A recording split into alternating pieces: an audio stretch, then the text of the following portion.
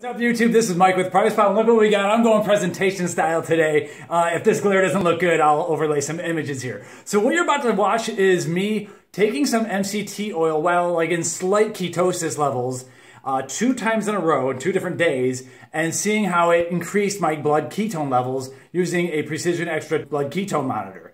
And so after we go through this whole presentation, I kind of want to see what happened and why it happened. After understanding why, it's actually not surprising at all. So if anyone was ever interested in this, then you can watch this video and see for yourself how someone in ketosis can get benefits from taking MCT oil. So let's cut to the tape.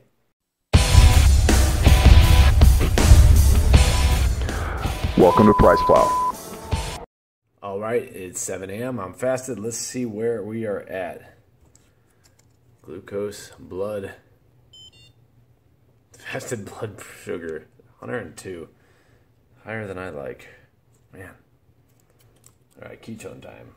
I'm fasted.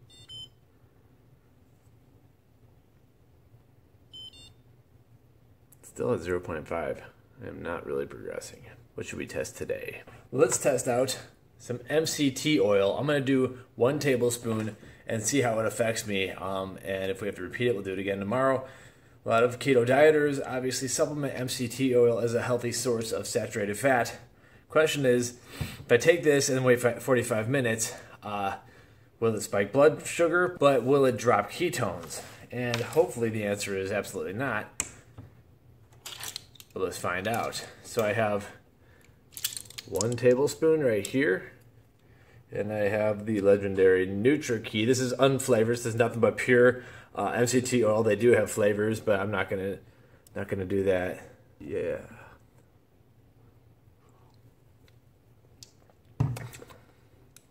I'm back in 45 minutes. All right, 45 minutes later. Let's see how the MCT oil hit me. 111. So a small spike, you know, or within the range of error. Either way, I don't think it's anything worth anyone fussing over. What we need to see though is what happens to ketones, and I want to be consistently at 0.5, 0.6, not 0.4. Whoa, 0.8. Is that even possible?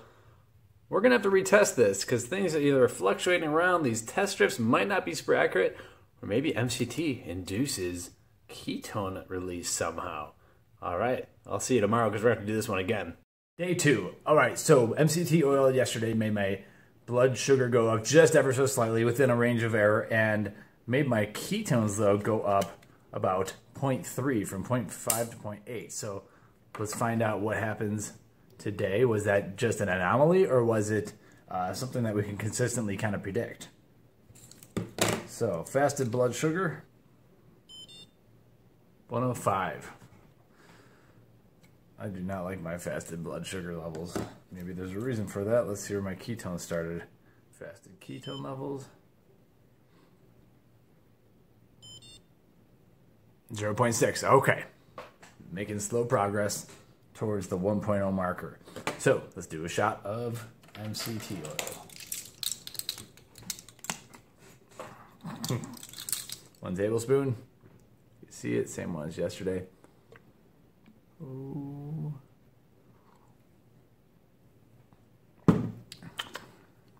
Tasted more flavor than I did yesterday. It's the same one. Got the natural one. Anyway, it's 7:19 a.m. right? See where everything is at in 45 minutes. All right, let's get this over with because my stomach is feeling like terrible right now. I can see why Bruce Neller decided not to put MCT oil in Giant Keto. This has hit me like a bag of bricks, but I'm avoiding going to the bathroom or any of that because I don't want to mess up any of these scores. What am I doing now? All right, blood sugar. Last time we went up like 8 points or something within like the margin of error. Ha, went down. All right. That's all within margin though. That's a kind of number that's at least in slightly normal range. Okay, so yesterday, moment of truth yesterday, MCT oil caused me to go up 0.3 from 0.5 to 0.8. Is it going to happen again? I started at 0.6. Place your wagers. Holy crap. All right, well, there's something going on with these things. This is really interesting. What is MCT oil doing that's making me have more ketones in the blood? Because it's not an exogenous ketone. unless this was spiked with ketones, which is not the case. NutriKey's the man, and that would cost them a lot of money. So what is going on here? I don't even know. I really haven't Googled this. I haven't asked anyone. I haven't seen if anyone else has done videos like this, but there's clearly something going on between MCT oil and my ketone levels. I think it's twice now, and that's like, these are non-insignificant numbers, and I know it's like a home device and everything, and we really don't know what the true accuracy of these are, but if we're going to trust them, we're going to trust them, and they've gone up a lot. So we're gonna have to do some research here. I really wasn't expecting much to happen. I thought this was just gonna be kind of a BS video, but it turns out that MCT oil, if you can handle the stomach discomfort that some people get, like I am right now, may be very beneficial to getting your ketones up, especially if you need that pre-workout energy that people are using it for. So consider that, but it didn't make my blood sugar go anything out of normal. It went up a little bit one day, went down a little bit one day, all within the range. So this could actually be the reason that keto dieters and low carb dieters are enjoying such a thing. So next we're gonna be trying a bunch of supplements along the way, but the next thing we're gonna do is look at some research, and we're also going to have to test out coconut oil straight up and see if the same thing happens or what happens there. All right, this is Mike with PricePlow. Subscribe to the channel because I'm going to be doing this, and we'll have some fun with it. And that's it for now. Check out our keto supplement experiment series because I got a lot more coming on that. Thanks. Okay, so now that you've seen it, let's talk about why I should not have been surprised given the diet that I'm on and what happened there. And so the first thing we need to do is realize we are using the Abbott brand blood ketone test strips here and putting them into the Precision Extra like you saw. And so the first thing is like, what were we really measuring there? And so looking at the PDF for this, actually, Abbott goes on and says these test strips are intended to quantitatively measure beta-hydroxybutyrate in the blood. And so we'll see in the next slide, there's 3 different types of ketones or ketone bodies, but it's really the BHB, which is incidentally the same exact thing that we supplement in some of these BHB supplements, not in the MCT oil, but that's exactly what we're measuring here. And so, yeah, there's 3 main types of ketone bodies. We have acetone, acetoacetate, and of course, BHB, beta-hydroxybutyrate. Now, technically, it's not a ketone, but in the case of like keto dieters, we do call it a ketone body. It gets used and utilized by the brain for energy, especially when we are glucose depleted, like I am right now, or if you're in like an emergency situation such as starvation or even a heart attack. Your heart is rumored that it uses ketones as well. And so when we're in these certain situations and we put ourselves in these certain situations, our bodies adapt and they transfer to this new mode of using different forms of energy. If sugar's not available, you're not dead just yet, unless you have a life-altering disease. And so what was I taking with the medium chain triglycerides, MCT oil, medium chain triglyceride oil? And so the medium chain fatty acids contain, technically speaking, between 6 and 12 carbon atoms. And so you have these 4 acids right here, but the one of exception, and this is important to note, is that lauric acid is kind of really a long chain, except for the fact that it technically does count as MCT, but it is longer and it does take a little bit longer to break down. And many people think that it's kind of a detriment to the MCT oils out there, and that's a whole other story for another experiment maybe later on. But it's important to note, though, that about 50% of coconut oil does have this lauric acid. And either way, you just saw that my ketone levels did go up with MCT oil, which primarily does consist of a lot of that lauric acid. Anyway, point being, these are this is the size range of our MCTs, or our medium chain fatty acids. And so, quick background, MCTs are definitely different, as most people know. They're quickly and easily processed. They can cross the mitochondrial barrier without needing L-carnitine or carnitine. And so that's unlike the longer chains out there. And so that's a good thing for anyone who's carnitine deficient especially. But also, with the exception of the lauric acid, they don't require bile from the liver or lipase. And so there's less needed to get them into the actual, into the mitochondria where they can get to work. So it's a faster acting kind of fatty acid chain. And what's interesting about it, though, is that scientists have noted that it's actually 8.3 calories per gram of it, rather than the 9 that you get out of most fats. And so some people say it kind of behaves like a carbohydrate, and it's really because of the process that we're going to discuss right now. And so a lot of you may have seen this picture, around the web and everything. And so you're taking in, and we're talking right now, we're in my liver right now. So we are in the mitochondria in the liver. The MCTs get converted into medium chain fatty acids, and they get pulled right into this is the mitochondria without needing any of the carnitine. That's cool. And then it gets converted to this acetyl coenzyme A and then into ketone bodies. Well, okay, that's the basic explanation, and if that's good enough for you, then you can hit the stop button right now, because that's what happens and that's what I measured. That wasn't really good enough for me because I kind of wanted to see what was involved. And so it does go a lot deeper than this. And so first off, we need to understand acetyl coenzyme A a little bit. And so there's a really good video that shows where it comes from. And it really comes from the beta-oxidation of fatty acids. You have these long fatty acid chains, like, the C12 chain and everything, and it gets chopped up and chopped up. And it's called cleaved. And when they're chopped up, you end up with a whole lot of these acetyl-CoA or acetyl coenzyme A molecules that are sitting around in that mitochondria getting ready to get their next job on. And typically that's going to be for the Krebs cycle. But not always, as is the case for keto dieters or someone like in that emergency starvation or heart attack mode. There's another pathway that it can take. And that's what you saw happen with me for the most part. Also, yeah, so it's involved in all kinds of different molecular reactions. But the whole thing is like the acetyl coenzyme A molecule, which is a very long molecule. I'm going to pause right now. All right, I just unpaused because I added this image. This is the entire acetyl coenzyme A molecule. And a lot of the job of this molecule is to get this little guy, this acetyl group, which has some hydrogen and oxygen, into your body. And so this whole enzyme here is this long thing that attaches the fatty acids. When you see a CoA attached to a fatty acid, you might think, oh, it's just like a couple atoms. No, it's actually a very long, high molecular weight thing. But a lot of the purpose, or a lot of what we're using it for in this case, is just we need that little blue guy. And so I think that's kind of funny. Anyway, you have this long molecule here that's used for all kinds of metabolic reactions. But the main thing we need is that acetyl group right there. And so after we've oxidized all the fatty acids that we've eaten, and it's all cleaved off, we have a bunch of these acetyl-CoAs sitting around. And so now there's two different pathways that we can take. One is the Krebs cycle, and we're not talking about that here. But there's another pathway that can be taken, and that's the one that gets you towards the ketones. If I am carb depleted, there's a good chance, or having some sort of crisis, there's a good chance I need ketone bodies. So yeah, typically for the regular person, when you take the fatty acids, a lot of the acetyl coenzyme A is going to get used for the Krebs cycle. In my case, you're going to see that something different happened in that we had ketogenesis.